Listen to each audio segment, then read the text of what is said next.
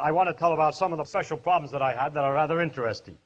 One of them had to do with the safety of the plant at Oak Ridge. Los Alamos is going to make the bomb. But at Oak Ridge, they're trying to separate the isotopes of uranium, uranium-238 and uranium-236, the latter of which is the 235, which is the explosive one, all right?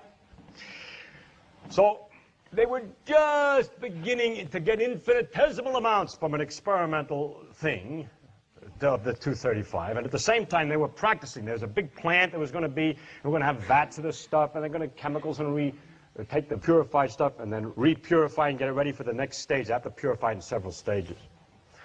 So they were practicing the chemistry on the one hand, and they were just getting a little bit from one of the pieces of apparatus experimentally on the other hand, and they were trying to learn how to assay it to determine how much uranium-235 there is in it, and we would send instructions, and they never got it right.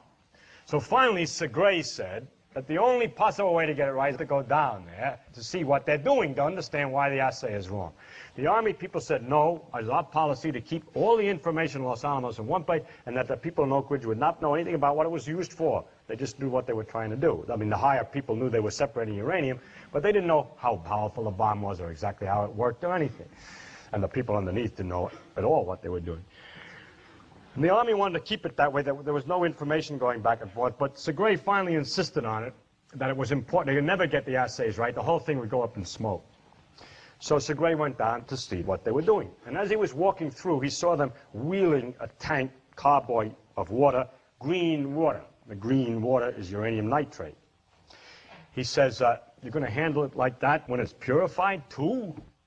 They said, sure, why not? Well, won't it explode, he says. Huh?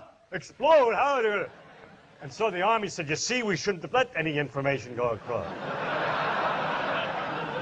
Well, it turned out that the Army had realized how much stuff we needed to make a bomb, 20 kilograms or whatever it was. And they realized that that much material purified would never be in the plant, so there was no danger. But they did not know that the neutrons are enormously more effective when they're slowed down in water. And so in water, it takes less than a tenth, no, 1/100th, very much less material. You can make a reaction which makes radioactivity. It doesn't make a big explosion. It makes radioactivity, kills people around, and so on. So it was very dangerous. And they had not paid any attention to safety at all. So a telegram goes from Oppenheimer to Segre, go through the entire plant, notice where all the concentrations are supposed to be with the process as they've designed it. We will calculate in the meantime how much material can come together before there's an explosion. And so two groups started working on it. Christie's group worked on water solutions, and I worked on dry powder in boxes, my group, and we calculated about how much material. And Christie was going to go down and tell them all at Oak Ridge what the situation was. The whole thing was broken down. We have to go down and tell them now. And so I happily give all my numbers to Christie and say, you have all this stuff, you go. Christie got pneumonia, I had to go. I never traveled in an airplane before, I traveled in an airplane. They strapped the secrets with a little thing with belt on my back. The airplane in those days was like a bus. You stop off every once in a while, except the stations were further apart. You stop off and wait. There's a guy standing next to me with a chain swinging like this, saying something like, it must be terribly difficult to fly without a priority on airplanes these days. I couldn't resist. I said, well, I don't know. I said, I have a priority. A little bit later, it looks like some generals are coming. They're going to put out some of us number 3s. It's all right. I'm a number 2. He probably wrote to his congressman, if he wasn't a congressman himself, saying, what are they doing sending these little kids around with number 2 priorities in the middle of the wall? At any rate, I arrived there, and the first thing I did was have them take me through the plant. And I said nothing. I just looked at everything. I found out that the situation was even worse than Segre reported, because he was confused the first time. He noticed certain boxes in big lots, and he didn't notice another boxes in another room in a big lot, but it was the same room on the other side. And things like that. So if you have too much stuff together, it goes up, you see. So it was. I went through the entire plant, and I have a very bad memory, but when I work intensively, I have a good short-term memory. And so I could remember all kinds of crazy things like building 9207, VAT number so-and-so, and so forth, you see. So I had all that stuff. I went home that night, and I went through the whole thing, explaining where all the dangers were, what you would have to do to fix it. It's rather easy. You put cadmium in solutions to absorb the neutrons in the water. You separate the boxes so they're not too dense, too much uranium together, and so on, according to certain rules. And so I worked out all the examples and how it worked. I felt that you couldn't make the plant safe unless you knew how it worked and so forth. So the next day there was going to be a big meeting. Well, I forgot to say before I left, Oppenheimer said to me, now he said, when you go, their following people are technically able down there at Oak Ridge, Mr. Julian Webb, so-and-so and so. I want you to make sure that these people are at the meeting, that you tell them the safety problem, that they really understand they're in charge of it. And I said, suppose they're not at the meeting, what am I supposed to do?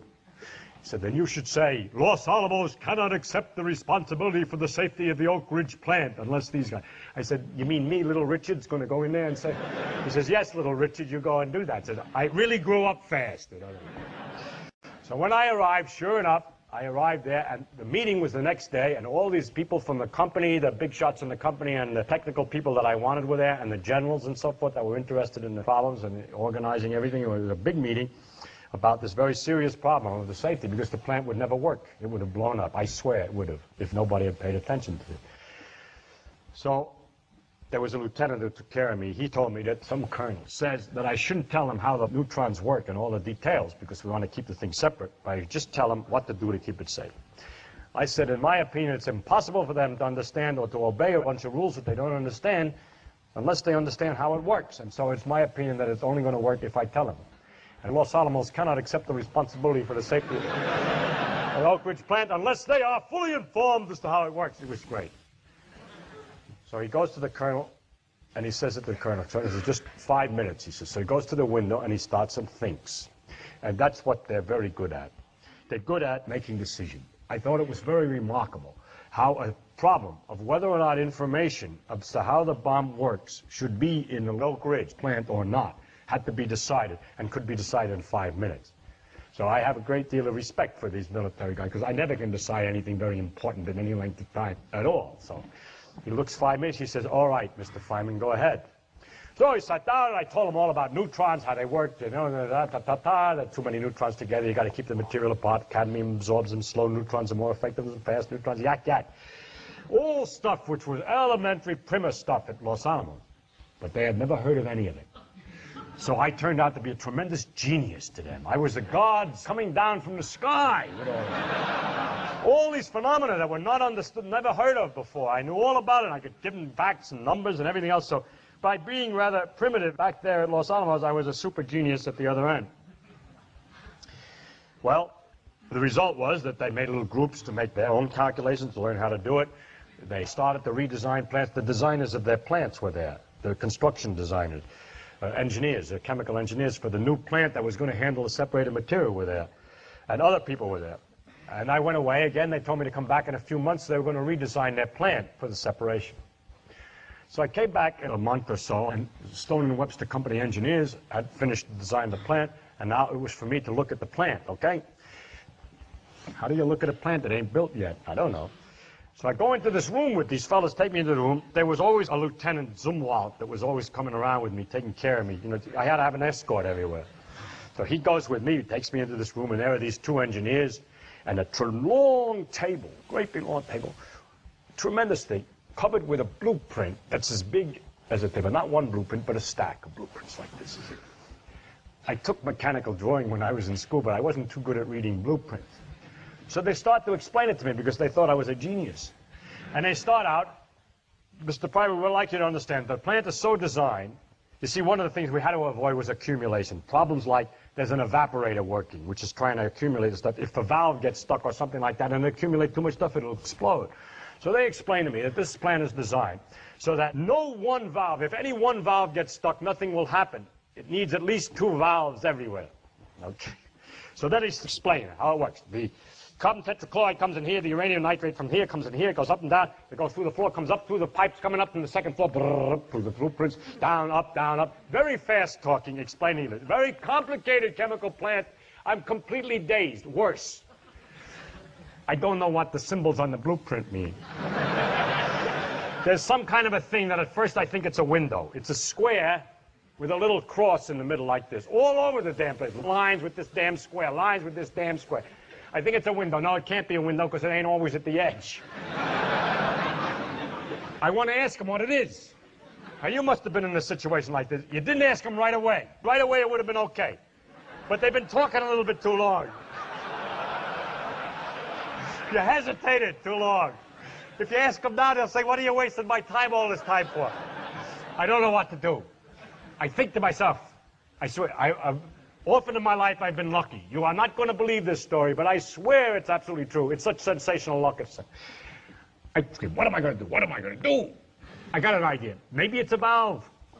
So in order to find out whether it's a valve or not, I take my finger and I put it down in the middle of one of the blueprints on page number 3 down in here, and I say, what happens if this valve gets stuck? Figuring they're going to say, that's not a valve, so that's a window. So one looks at the other and says, well, if that valve gets stuck, and they go up and down in the blueprint, up and down the blueprint, or they go up and down the blueprint, back and forth, back and forth, back and forth, they both look at each other and they chick, chick, chick, and they turn around to me and they open them out like this. You're absolutely right, sir.